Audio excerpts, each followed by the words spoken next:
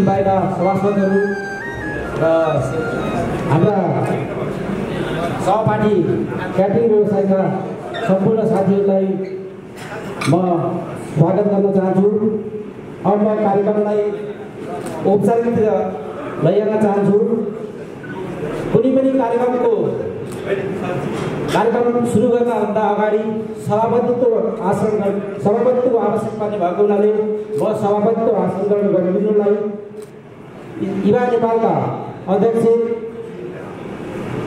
श्री अनिल शर्माज्यूलाई म आजको कार्यक्रमको अध्यक्षता गरिदिनलाई हार्दिक अनुरोध गर्दछु। सबैको कदम जोड्दै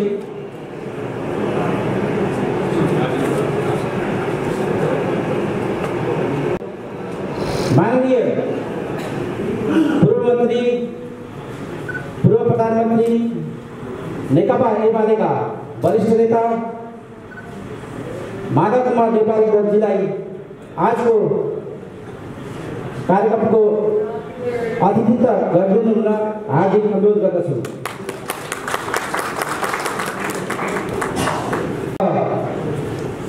अतिथिकै आसनको क्रममा कृष्ण गोपाल श्रेष्ठज्यू पूर्व मन्त्री क्षेत्र 9बाट निर्वाचित हुनुभएका सभासद अतिथिको आसन ग्रहण गरिदिन हार्दिक अनुरोध गर्दछु। यसै गरी अतिथिकै आसन ग्रहण जोड्न चाहे क्षेत्र नम्बर 8बाट निर्वाचित जीवनराम श्रेष्ठज्यू उहाँलाई अतिथिको आसन ग्रहण गरिदिन हार्दिक अनुरोध गर्दछु। क्षेत्र नम्बर 3बाट निर्वाचित माननीय श्री कृष्ण राईज्यूलाई अतिथिको आसन ग्रहण गरिदिन हार्दिक अनुरोध गर्दछु। अतिथिकै आसन गर्ने क्रममा यस सङ्घका नेपाल क्याटरिङ व्यवसायी सङ्घका महासङ्घका अध्यक्ष श्री अरुण शङ्कर बद्रीजीलाई पनि अतिथिको आसन ग्रहण गर्न अनुरोध गर्दछु र युवा नेपालका निवर्तमान अध्यक्ष श्रीमान सिंहजीलाई पनि अतिथिको आसन ग्रहण गर्न हार्दिक अनुरोध गर्दछु र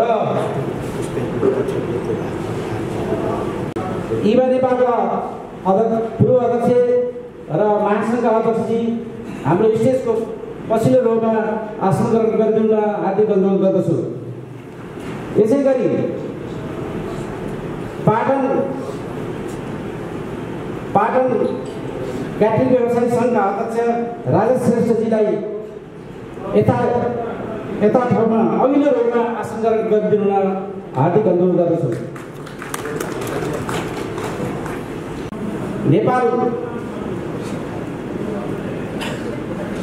नेपाल टेलिभिजनका पूर्व प्रोप्राइटर श्री टङ्कबद्धजीलाई यथास्थानमा आसन ग्रहण गरिदिन हार्दिक अनुरोध गर्दछु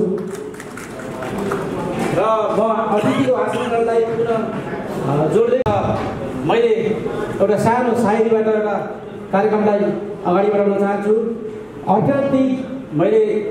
अप्ठ्यारा ती गोरेटाहरू पार गर्दै आएका छौँ, समयको कस्तो संयोग राम्रा नेता पाएका छौँ, नेताजीले साथमा हिँड्दा बिर्सेछु घर संसार, साथमा हामी पाउँछौँ पक्कै चोखो माया लागेका छौँ।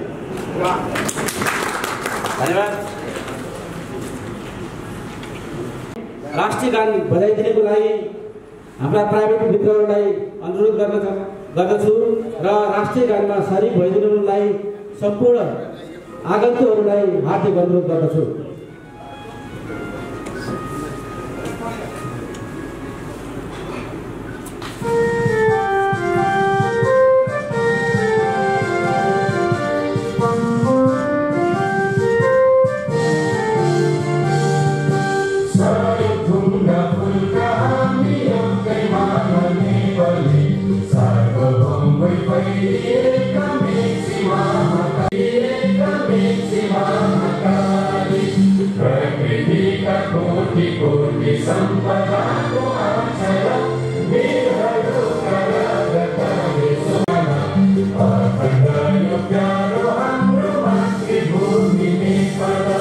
Well,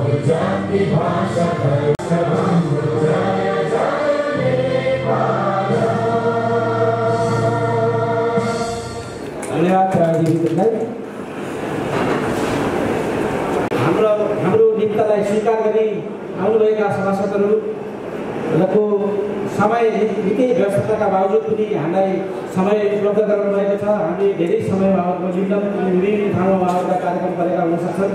त्यस कारणले हामीले छोटो र मिठो कार्यक्रम गर्ने जमको गरेका छौँ।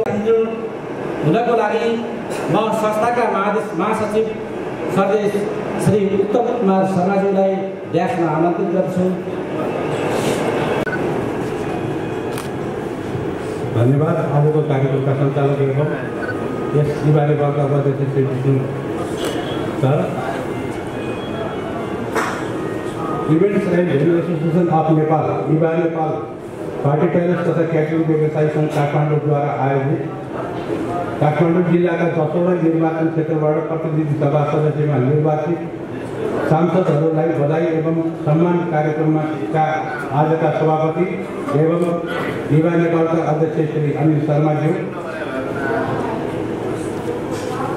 पूर्व प्रधानमन्त्री एवं नेकपा एमालेका वरिष्ठ नेता काठमाडौँ निर्वाचन क्षेत्र नम्बर 2 का सांसद श्री माधव कुमार विभागज्यू र अब हाम्रो आजको अहिले यहाँ कार्यक्रममा उपस्थित हुनुभएको छ, तर उहाँहरूलाई म स्वागत गर्न चाहन्छु।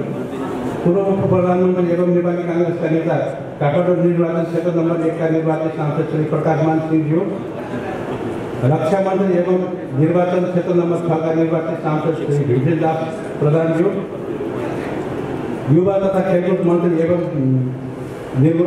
निर्वाचन क्षेत्र नम्बर 10बाट निर्वाचित सांसद श्री राजेन्द्र कुमार केटीज्यू, पूर्व मन्त्री एवं काठमाडौँ निर्वाचन क्षेत्र नम्बर 5बाट निर्वाचित सांसद श्री ईश्वर पोखरेलज्यू, पूर्व मन्त्री एवं काठमाडौँ निर्वाचन क्षेत्र नम्बर 4बाट निर्वाचित सांसद श्री गगन कुमार सागाज्यू, काठमाडौँ निर्वाचन क्षेत्र नम्बर 9बाट निर्वाचित सांसद श्री कृष्ण गोपाल श्रेष्ठज्यू, काठमाडौँ निर्वाचन क्षेत्र नम्बर 8बाट निर्वाचित सांसद श्री देवेन्द्रराम श्रेष्ठज्यू, काठमाडौँ जिल्ला निर्वाचन क्षेत्र नम्बर 7बाट निर्वाचित सांसद श्री रामवीर मानन्दज्यू, काठमाडौँ जिल्ला निर्वाचन क्षेत्र नम्बर 3बाट निर्वाचित सांसद श्री कृष्ण राईज्यू, ललितपुर क्याटरिङ तथा पार्टी प्यालेस सङ्घका अध्यक्ष श्री राजेन्द्र श्रेष्ठज्यू, नेपाल पार्टी प्यालेस तथा क्याटरिङ व्यवसायी सङ्घका अध्यक्ष श्री अर्जुन शङ्कर वैद्यज्यू, युवा नेपालका निवर्तमान अध्यक्ष श्री श्रीमान सिंहज्यू लगायत आजको यस कार्यक्रममा यो पौष महिनाको चिसो समयमा पत्रकार बन्धुहरूमा events and venue association of Nepal युवा नेपालको तर्फबाट यस संस्थाका महासचिव म उत्तम प्रकाश शर्मा यहाँहरूमा ज्ञान अभिवादन तथा स्वागत गर्न चाहन्छु। हाम्रो यस संस्थाले आफ्नो नियमित संस्थागत कार्यक्रमका साथै अन्य गरिने सामाजिक कार्य अन्तर्गत मध्येले यस किसिमको कार्यक्रम विगतको निरन्तरता रहेको र यो क्रम विगतका वर्षहरू अगाडिदेखि नै गरिँदै आएको अर्थात् विक्रम सम्वत 2070 सालको निर्वाचन पश्चात निर्वाचित काठमाडौँ जिल्लाका 10वटा निर्वाचन क्षेत्रका सांसदज्यूहरूलाई यस किसिमको सम्मानको कार्यक्रम हामीले गरेका थियौँ र त्यो पनि यस समारोहमा म अवगत गराउन चाहन्छु। आदरणीय उपस्थित महानुभावहरू, पार्टी प्यालेस तथा क्याटरिङ व्यवसायी विगत 5-7 वर्षमा समाजमा यस्तो आवश्यक सेवा व्यवसाय हुन पुग्यो कि यसको सञ्जाल काठमाडौँ उपत्यकामा मात्र नभई देशव्यापी रूपमा पूर्व मेचीदेखि पश्चिम महाकालीसम्म विस्तार हुँदै गई नेपाली समाजका आम नागरिकहरूको अत्यावश्यक व्यवसायका रूपमा रही सेवा प्रदान गर्दै आएको हुँदा हाल आएर जिल्लागत रूपमा सङ्गठन गठन हुँदै नेपाल राष्ट्रिय पार्टी प्यालेस तथा क्याटरिङ व्यवसायी महासङ्घ समेत गठन भइसकेको बेहोरा अनुरोध गर्न चाहेको। आदरणीय महानुभावहरू, हाम्रो सङ्घको पनि केही स्वार्थ उठेको भयो। नेपाल अधिराज्यको राजधानी काठमाडौँ जस्तो महत्त्वपूर्ण स्थानबाट निर्वाचित भई प्रतिनिधि सभामा प्रतिनिधित्व गर्ने सांसद विभिन्न राजनीतिक दलहरूको गर्ने कार्यक्रमहरूको मुख्य थलो र खानपानको बन्दोबस्त हुने पनि यही व्यवसाय नै हो भन्ने बेहोरा यहाँ उपस्थित महानुभावहरूलाई अवगत नै छँदैछ। तसर्थ आजको यस कार्यक्रमका सम्मानित व्यक्तित्वहरू जो भोलि हाम्रो व्यवसाय सम्बन्धी नीति निर्माण गर्ने स्थानमा अवश्य पुग्नुहुनेछ यहाँबाट यस व्यवसायप्रति सदा सहयोगीको भूमिकामा प्रस्तुत हुनेछ भन्नेमा हामी पूर्ण विश्वस्त रहेको बेहोरा अनुरोध गर्दै अन्त्यमा आफ्नो व्यस्त समयका बावजुद हाम्रो आमन्त्रणलाई स्वीकार गरी उपस्थित हुनुभएकोमा यहाँहरूप्रति हार्दिक आभार व्यक्त गर्दै आफ्नो स्वागत मन्तव्य यही पनि आउँछु। धन्यवाद। जय पार्टी, जय काङ्ग्रेस। हाम्रो संस्थाको संक्षिप्त परिचय सहित स्वागत मन्तव्य राखिदिनु भएकोमा मैले हाम्रो युवा नेपालका पूर्व अध्यक्षलाई ड्यासमा आमन्त्रित गरेँ र महासङ्घका अध्यक्षजीलाई पनि ड्यासमा आमन्त्रित गरेँ। अब पाहुनाहरूलाई माला तथा खाताले सम्मान गर्ने कार्यक्रम रहेको छ। द्वारिका पार्टीलाई हार्दिक अनुरोध गर्दछु र सम्मानीय पूर्व मन्त्री, प्रधानमन्त्री र नेकपा एमालेका वरिष्ठ नेता माधव कुमार नेपालजीलाई माला तथा खाताबाट सम्मान गरिदिन संस्थाका सबै साथीहरूलाई हार्दिक अनुरोध गर्दछु।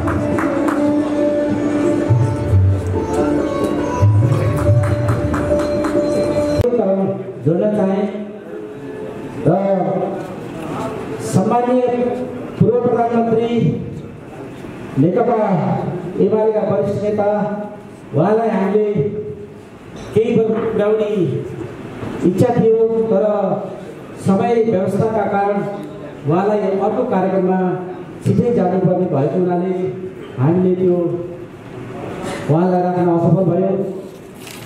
फेरि उहाँले आफ्नो हामीहरूलाई मिठो मन्तव्य अब बस्नुहुनेछ। उहाँलाई मैले हार्दिक अनुरोधका साथ उहाँलाई ड्यासमा आमन्त्रित गर्दछु। बस्दिनुहोला।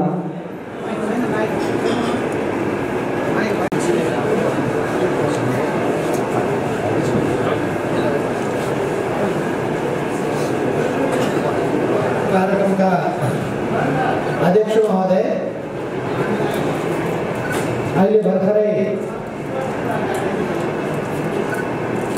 यसपटकको प्रतिनिधि सभाको निर्वाचनमा निर्वाचित भएका सबै माननीय काठमाडौँ क्षेत्रका विभिन्न क्षेत्रहरूमा निर्वाचित भएका माननीय सदस्य कमिटीहरू,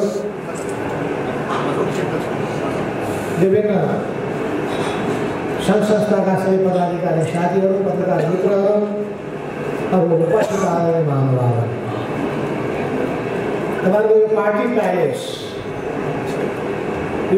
प्यालेसमा यो मञ्च राख्दाखेरि जहिले पनि आई कन्ट्याक्ट बुझ्नुहोस् है, बोल्ने मान्छे मैले माइकले माथिबाटै बोल्न माइक हानिरहेको कि त यो हाइटमा आउनुपर्छ। अब अरू मान्छे भए त केही छैन, गीत गाउँ हुँदा त निकै फरक पर्छ। म जस्तो मान्छेको लागि हाइट चाहिन्छ। बल्ल सबैलाई म देख्न सक्छु, अनुहार हेर्न सक्छु, अनि कहाँ कुरा फेर्नु पर्ने ठ्याक्कै थाहा भइहाल्छ। के मन पर्यो के मन परेन त्यो पनि थाहा हुन्छ। हामी त भर्खरै निर्वाचन भएर आएका मान्छे, जनतासित सम्बन्ध राख्दाखेरि कहिले पनि आई कन्ट्याक्टमा जोड्नु, मान्छेको बढी ल्याङ्ग्वेज हामी बुझ्नुपर्ने हुन्छ। बढी ल्याङ्ग्वेज थाहा छ होइन, थाहा भइहाल्छ। रिसाएको छ कि खुसाएको छ कि, नमस्कार गर्दा कसरी फर्काउँछ, हिँड्दाखेरि के हेर्छ, बटारिएर हिँड्छ कि, मिठो ढङ्गले सम्बोधन गर्छ कि, च्याठिएर बोल्छ कि, सबै कुरा हेर्नुपर्ने हुन्छ। अहिले तपाईँले जुन काठमाडौँ जिल्लाबाट निर्वाचित भएका प्रतिनिधि सभाका सदस्यहरूको निम्ति सम्मान कार्यक्रम राख्नु भएको छ। बधाई कार्यक्रमको आयोजना गर्नुभएको छ। त्यसको लागि म तपाईँहरूको यो इभेन्ट्स एन्ड भ्यान्यू एसोसिएसन अफ नेपाललाई त्यसमा पनि काठमाडौँ प्यालेस र क्याटरिङ व्यवसायी सङ्घ काठमाडौँ त्यसलाई विशेष रूपमा धन्यवाद दिन चाहन्छु। तपाईँहरूले एउटा महत्त्वपूर्ण भूमिका सधैँ निर्वाह गर्नुभएको छ, ठाउँ उपलब्ध गराउनु भएको छ। सबै किसिमका राजनीतिक कार्यक्रमहरू, सामाजिक कार्यक्रमहरू यी सबै आयोजनाका लागि निकै मेहनत गर्नुभएको छ। ठाउँको व्यवस्थापन गर्ने गर्नुभएको छ। मिठो स्वादिलो खाना र खाजाको बन्दोबस्त गर्ने गर्नुहुन्छ। अनि तपाईँहरूको क्याटरिङमा जाउँ जाउँ जस्तो अवस्था सिर्जना गर्नुहुन्छ। त्यहाँको वातावरण राम्रो बनाउनुहुन्छ। यसो विभिन्न ठाउँमा हरियालीहरूलाई ध्यान दिनुहुन्छ। अनि त्यहाँको साजसज्जामा पनि त्यतिकै ध्यान पुगेको हुन्छ। माइकहरू व्यवस्थित रूपमा राख्नु भएको हुन्छ। त्यो माइकबाट बोलिरहँ जस्तो लागिरहन्छ। माइक बिचमा बिग्रियो भने मान्छेलाई बोल्ने मुड पनि बिग्रिन्छ। त्यसो भए पनि माइकबाट राम्रो अवस्थामा रहोस् भन्ने ढङ्गले पनि तपाईँहरूको ध्यान गइरहेको हुन्छ। सर्भिसमा त्यतिकै एटेन्टिभ हुनुहुन्छ। अनि सर्भिस प्रदान गर्नेहरू पनि त्यतिकै अनुशासित, अत्यन्तै रेस्पोन्सिभ व्यक्तिहरूको चयन गर्ने गर्नुभएको छ, प्रशिक्षित गर्ने गर्नुभएको छ। तर तपाईँहरूको एउटा समस्या छ। त्यो के हो भन्दाखेरि पुरानो सामाजिक सुधार ऐनले गर्दाखेरि बेला बखतमा तपाईँलाई दुःख दिने गरेको सबभन्दा मुख्य समस्या तपाईँहरूले पटक पटक राखिदिनु भएको छ। सबभन्दा त्यही कुरा राख्न पाए हुन्थ्यो भन्ने होला। अघि मैले भने बढी ल्याङ्ग्वेज, आई कन्ट्याक्ट, मैले बुझिहालेँ। यही पक्कै यो कुरा हुनुपर्छ। अवश्य पनि लेख्दाखेरि 51 जना लेख्ने, व्यवहारमा भनेको सैकडौँहरू हुने। यसलाई कि खोक्रो बनाउनु पर्यो, कि व्यवहार सङ्गतमा व्यवहार अनुरूप हुनु पर्यो, कि त्यसलाई के हिसाबले परिमार्जित गर्न सकिन्छ, कुनमा के त्यसमा पनि फिजुल खर्चलाई रोक्नुपर्ने पनि छ। त्यसलाई नियन्त्रण गर्नु पनि आवश्यकता छ। किनभने मेहनतको जब कमाइ हुन्छ मान्छे खर्च गर्न विशेष सतर्क हुन्छ। त्यो सीमाहरू तय गरिएको हुन्छ। पञ्चायत व्यवस्थाको समयमा अवश्य पनि राम्रो कानुन बनाएकै हो। राम्रो गरेर राम्रो गर्नुपर्छ। पछि गएर त्यो विधिहरू बिग्रिँदाखेरि गाह्रो कसले हुन्छ भन्दाखेरि अरूलाई हुन्छ। छिमेकीले यस्तो गर्यो म के गर्छु, छिमेकीले यस्तो गर्यो एउटा घरको झगडा सुरु, फलानु नातेदारले यस्तो गर्यो यहाँ नगर्ने भनिसकेपछि अनि गाह्रो हुन्छ। मेरै छोराछोरीको बिहेमा मलाई कति गाह्रो पऱ्यो। अब उसलाई बोलाऊ उसलाई नबोलाऊ गाला फुलाउला भन्ने समस्या। त्यसो भएको हुनाले पनि अनि सङ्ख्या ठुलो हुन्छ। कसैको सो गर्ने प्रवृत्ति हुन्छ। कति धेरै सङ्ख्यामा मान्छेलाई बोलाएँ मैले, कति धेरै खर्च गरेँ मैले, कति थरीको पकवानको व्यवस्था गरेँ मैले। त्यस्तो गरेको मैले पनि पाएको छु, देखेको पनि छु। मन्त्रीहरूले आफ्ना छोरीहरू छोराहरूको बिहे गर्दाखेरि दङ्गदास म भएको छु। ओहो बाबा, एउटा स्टालको खर्च मात्रै पनि कमसेकम 5 लाख होला। 10 प्रकारका 10 स्टाल देखिन्छ सजिलै गरी, त्यसको 50 लाखको स्टालको मात्रै होला। अनि खानाको खर्चदेखि लिएर आउने मान्छेले खाँदै गर्दाखेरि कति करोड खर्च भएको होला अनुमान गर्न सकिन्छ।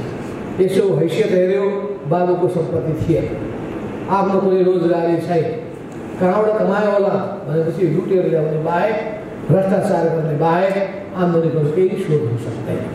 त्यसपछि सबै चिजलाई नियन्त्रण गर्नका लागि नै आवश्यक पनि छ। तपाईँहरूको फेरि अर्को छ आवश्यकता। जति धेरै मान्छे आयो त्यति फाइदा हुन्छ। यो जति धेरै मान्छेलाई बोलाउन सक्यो भने राम्रो हुन्छ। यो दुईवटा कन्ट्राडिक्सनको बिचमा मेल गर्ने कसरी? तपाईँहरूको व्यवसाय पनि चलोस्, समाजमा खेती पनि स्थापित होस्। यो दुईटैको बिचमा सन्तुलन गर्नुपर्ने आवश्यकता पर्छ। र यो संसार सन्तुलनबाटै चलेको छ। सन्तुलनमा ध्यान दिनु पनि पर्छ। यस अर्थमा एउटा उपयुक्त विधिको अवलम्बन गर्नु जरुरी छ। त्यस अर्थमा पनि कुन ठाउँमा कुन ढङ्गले गर्नु राम्रो हुनसक्छ भन्ने कुरा कानुनले एउटा गर्ने, व्यवहारमा अर्को हुने, त्यो त्यति नबसोस्, त्यो अवस्था नआओस् भन्ने कुरामा पनि ख्याल गर्नुपर्ने हुन्छ। यति कुराहरू भनिसकेपछि म तपाईँहरूलाई अहिलेको राजनीतिक सन्दर्भका केही कुराहरू राख्न चाहन्छु। तपाईँलाई थाहा छ कि अब हाम्रो देशले भर्खरै केही समय पहिले संविधान निर्माण गर्यो र संविधानमा सबै वर्ग तहका जनताको भावनालाई त्यसले समेट्ने काम पनि गर्यो। यसर्थमा नेपालको संविधान संसारका सामु एउटा देखाउने लायक, प्रस्तुत गर्ने लायक, गर्व गर्ने लायक संविधानको रूपमा रहेको छ। निसन्देह यो संविधानमा कमजोरीहरू पनि होला, त्रुटिहरू पनि होला, आफू कुराहरू पनि होला, सुधार्नुपर्ने कुराहरू पनि होला। तिनीहरूलाई समयअनुसार अनुभव व्यवहारको आधारमा सुधार्नुपर्ने पनि होला। र यी सबैका बावजुद पनि हामीले जुन संविधान बनाएका छौँ त्यसलाई समावेशी भनिन्छ। यस अर्थमा दुनियाँले अहिले नेपालको बारेमा चर्चा गर्दाखेरि नेपालको प्रजातन्त्रलाई, नेपालको लोकतन्त्रलाई नमुना लोकतन्त्रको रूपमा व्याख्या गर्ने गरेको पाइन्छ र अरूले आदर्शको रूपमा लिने गरेको पनि पाइन्छ। नेपाल खास गरी विश्वमा दुईटा हिसाबले पनि चर्चित छ। एउटा शान्ति प्रक्रियामा नेपालले निर्वाह गरेको भूमिकाको आधारमा, शान्ति प्रक्रियाको व्यवस्थापन गरेको आधारमा, र दोस्रो भनेको नेपालको लोकतन्त्र नमुना लायक भनेको कुराको आधारमा। यसर्थ जब हामी नेपालको राजनीतिमा नै सबैको समावेशितालाई, सबैको सहभागितालाई सुनिश्चित गर्ने अर्थात् लोकतन्त्रको मूल पक्ष भनेको जनता हो। जनता निष्क्रिय जनता होइन, सक्रिय जनता हो। जनता खाली भोग गर्ने जनता होइन, त्यो उत्पादनमा जुट्ने जनता हो। यसर्थमा हामी जनताको सबै क्षेत्रमा सक्रिय सहभागिताको अपेक्षा गर्छौँ। त्यसमा नेपालको लोकतन्त्रलाई हामी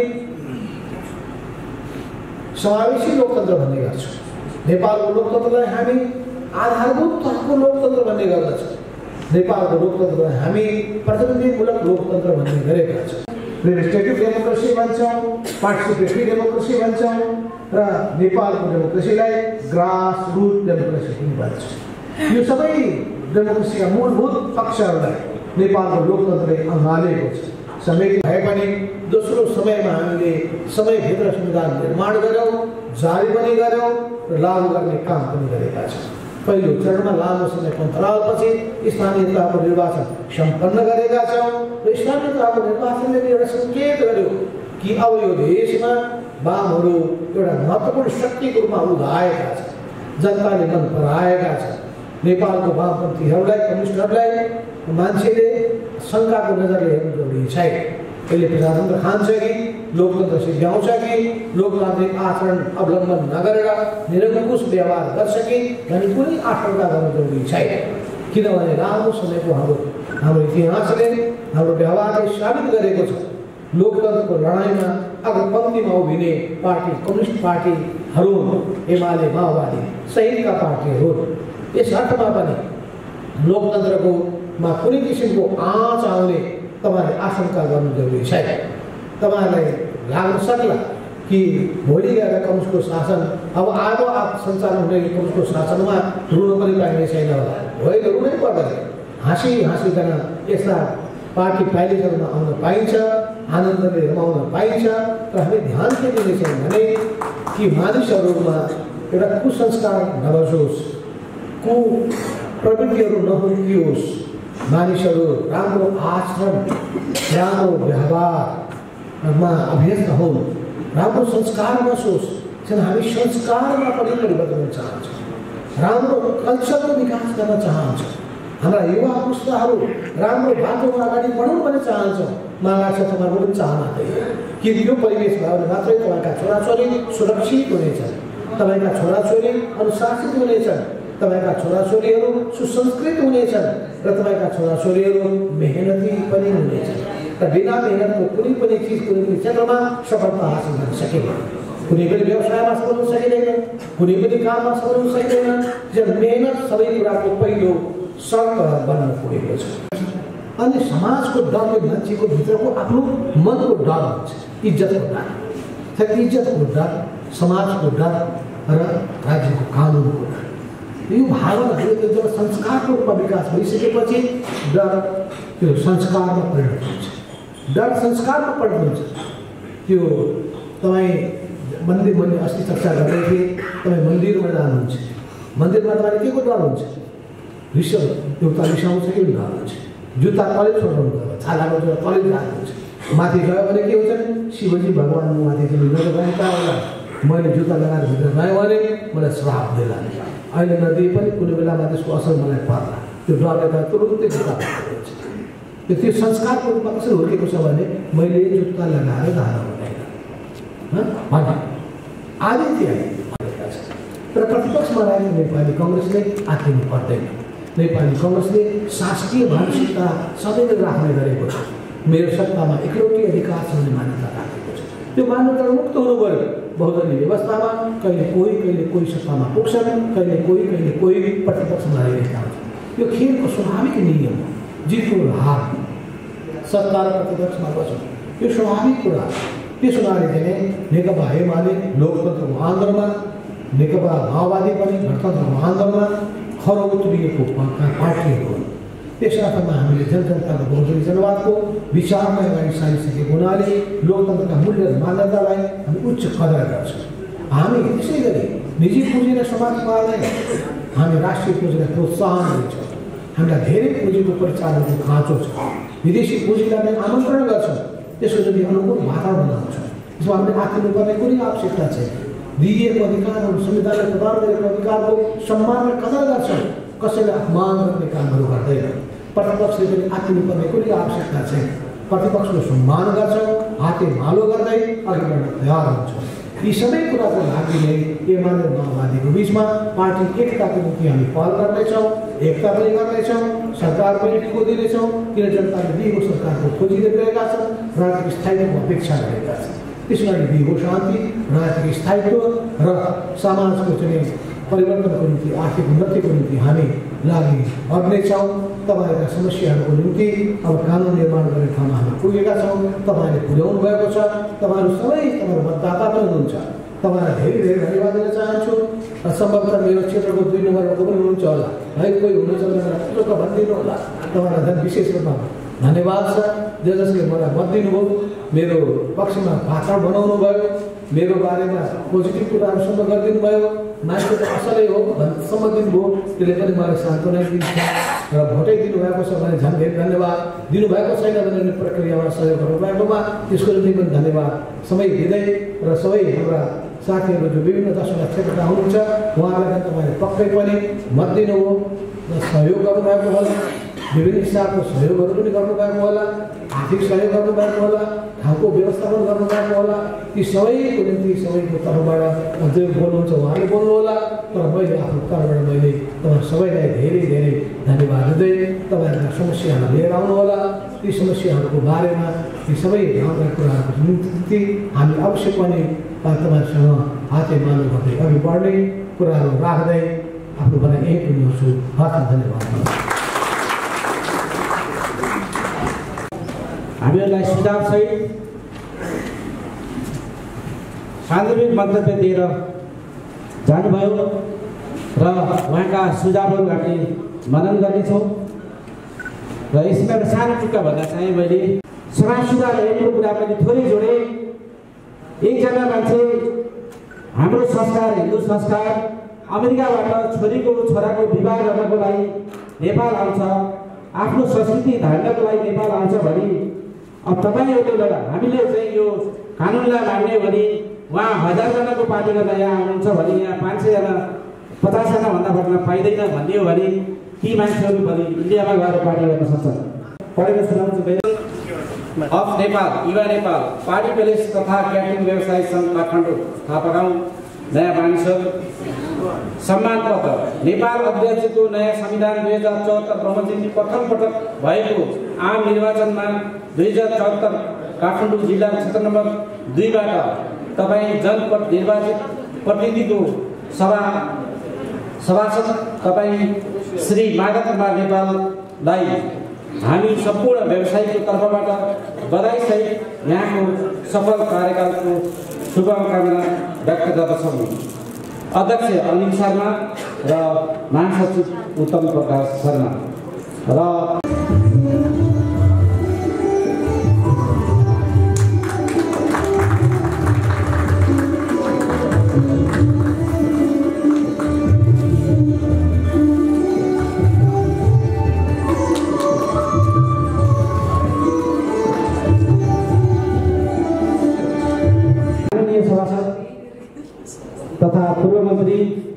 कृष्ण गोपाल श्रेष्ठज्यूलाई आफ्ना संक्षिप्त भनाइ राखिदिनु हुन म हार्दिक अनुरोध गर्छु। इभा नेपालको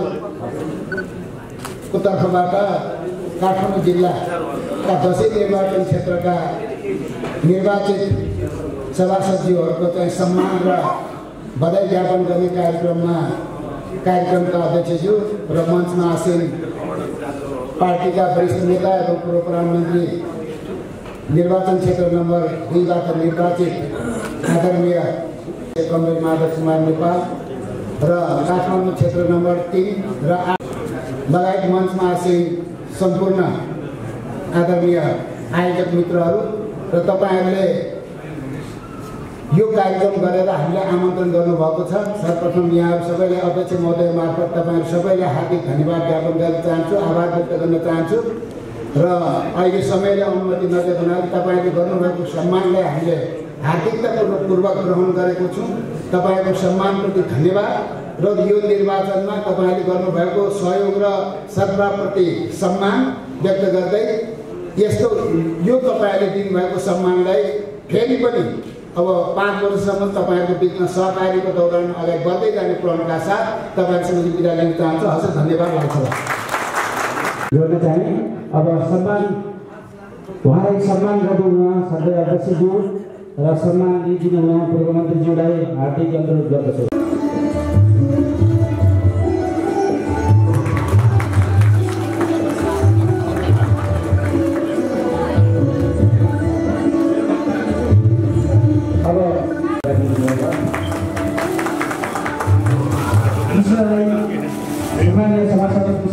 काठमाडौँ क्षेत्र नम्बर 3बाट निर्वाचित हुनुभएका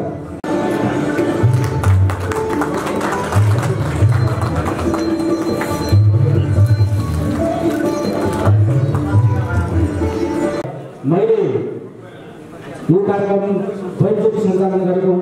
मैले मेरा त्रुटिहरू हुन गएका हुन सक्छन् र बोल्ने क्रममा केही तलमाथि हुन गएको छ हुनसक्छ। यसलाई मलाई अन्जान सम्झनी माफ गरिदिनु होला र म यस इभा नेपालको उपाध्यक्षको तर्फबाट जे तपाईँहरूसँग मैले आफ्ना भावनाहरू पस्कने समय दिएँ र सिङ्गो यो आयोजक टिमलाई फेरि मैले धन्यवाद दिन चाहन्छु, किनभने मलाई यो ठाउँ दिनुभएको हुनाले। र म अब मेरो माइक्रोफोनमा अध्यक्षजीलाई बोलाउन चाहन्छु। सम्मानित उपस्थित महिला तथा सदस्य पत्रकार साथीहरू, आज यो छोटो हामीले हाम्रो 10 जना यहाँबाट निर्वाचित भएका काठमाडौँबाट तर कतिजना व्यवस्थाकार उपस्थित हुन सक्नु भएन। तर आउँदा जति पनि उपस्थित हुनुभयो छोटो समयमा पनि हामीले खबर गर्दा छोटो समयमा पनि उपस्थित भएर तर टाइममा हतार भएको हुनाले हेदमा आइदिनुभयो। म लास्टमा एउटै भन्छु, यो क्याटरिङ एसोसिएसन पनि तपाईँहरूको हो, हाम्रो देशको अति आवश्यक वस्तु हो। यो र अरू उद्योग धन्दा उद्योग जस्तै यसलाई पनि हाम्रै उद्योग अरू उद्योग जस्तै मान्नु पर्यो र त्यही सम्मान हामीले पनि पाउनु पर्यो भन्दै अब एकदम हतार भएको हेर्दैछु। धन्यवाद सब आइदिनु भएको धन्यवाद, पत्रकार साथीहरू धन्यवाद, सबै धन्यवाद। अब मिडियाको साथीहरूलाई बाइक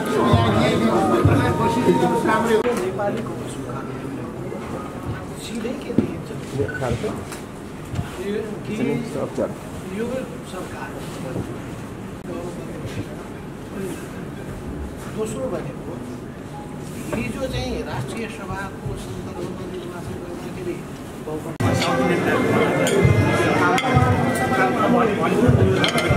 सबैलाई बोलाउँछ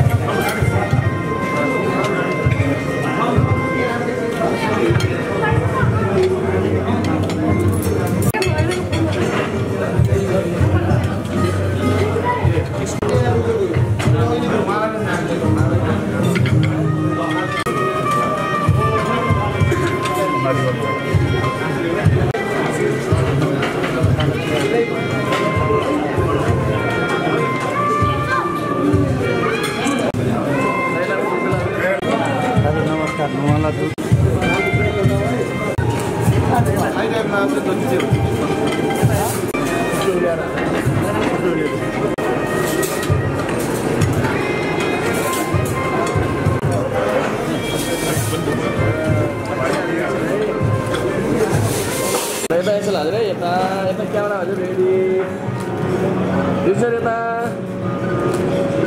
धेरैजना आउनु भयो